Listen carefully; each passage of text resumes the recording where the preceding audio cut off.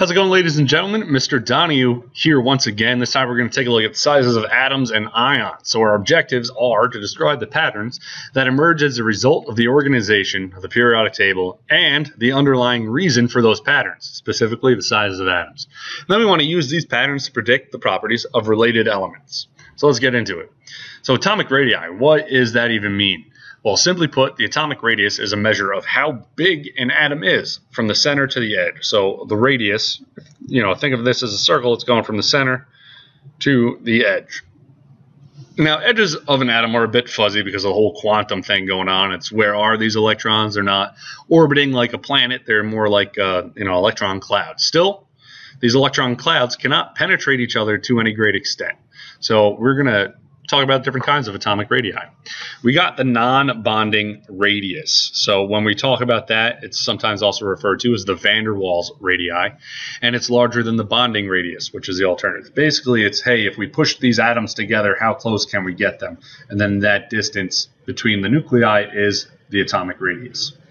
Then there's also the bonding radius, sometimes called the covalent radii, and it's smaller than the non-bonding. Because what happens is they're sharing some space and electrons, so those nuclei end up closer. So again, we go, hey, what's the midpoint? And that's going to be slightly smaller. That's going to give you the bonding radii. So trends in atomic radii. As we go down a group on the periodic table, the atomic radii increases.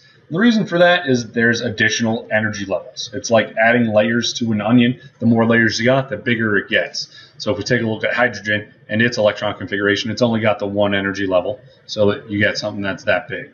You move down, you got lithium, there's a second energy level there. It's even bigger. You move down again, you get sodium, there's 3 energy levels. It's going to be bigger than lithium and hydrogen.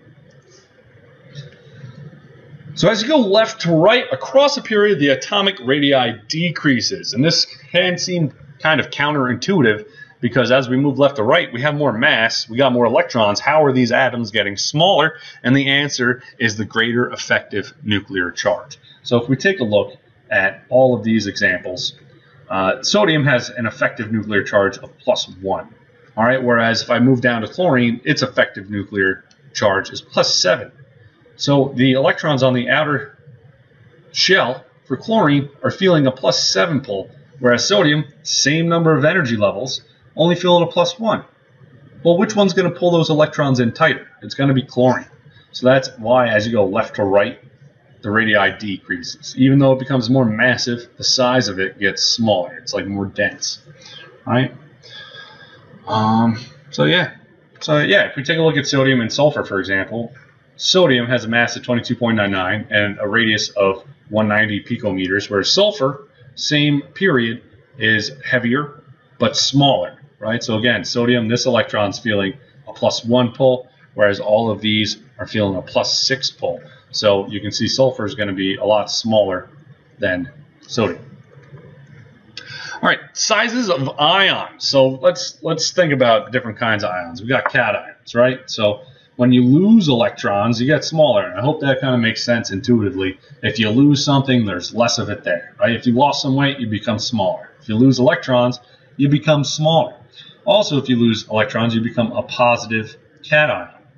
So you can just simply say cations are smaller than their atoms. So if I have sodium here, 2-8-1 as its electron configuration, when it becomes sodium +1, how to do that? Well, it lost that 1 electron. So now it's just got 2 energy levels. It's smaller.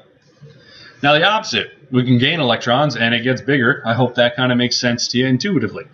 So when we gain electrons, we become a negatively charged anion. So you can just say anions are larger than their atoms. There's more electrons and there's also more repulsion. So those electrons are kind of pushing away from each other more.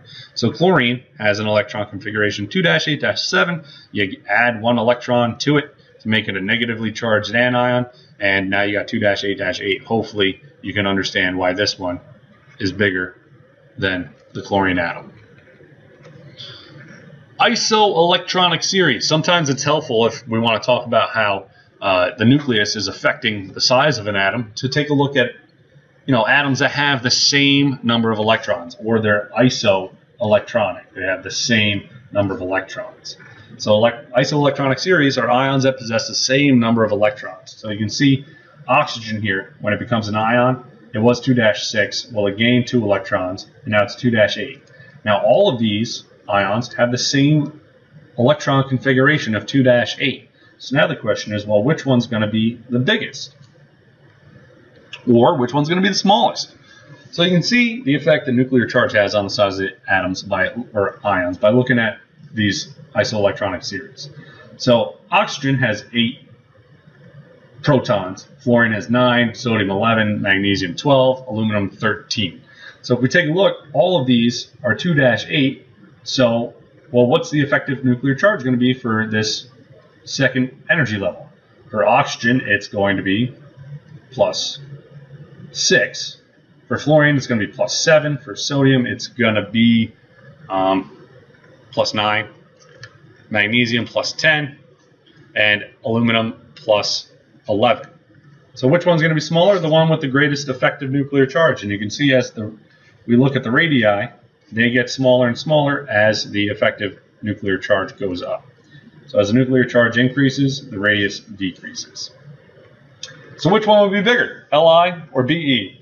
And if I'm taking a look at my periodic table, we have Li next to Be in the same period. So which one's going to be bigger? Lithium, the one that has a lower effective nuclear charge. What about lithium versus sodium? Well, on the periodic table, they're above and below each other. And I know that as we move down a group, we add another layer onto that atom. So the one that's going to be larger is going to be sodium. It's got more energy levels. All right, what about oxygen or oxygen ion with the -2 oxide? Well, how to get the -2? It gained 2 electrons. So which one's bigger? The oxide ion. Boom. What about Al or Al +3? Well, how did it become +3? It lost 3 electrons. So the one that's going to be bigger is the thing that didn't lose anything. So the aluminum's going to be the one that's bigger. All right, so summarize. Hopefully you can do this. Describe the patterns for atomic and ionic radii that emerge as a result of the organization of the periodic table and the underlying reasons for those patterns. And then you hopefully can use these patterns to predict the properties of related elements. Going back to this, comparing which one should be bigger, hopefully you can look at the periodic table and be able to tell. All right, so I hope you found that helpful. See you in class. Goodbye.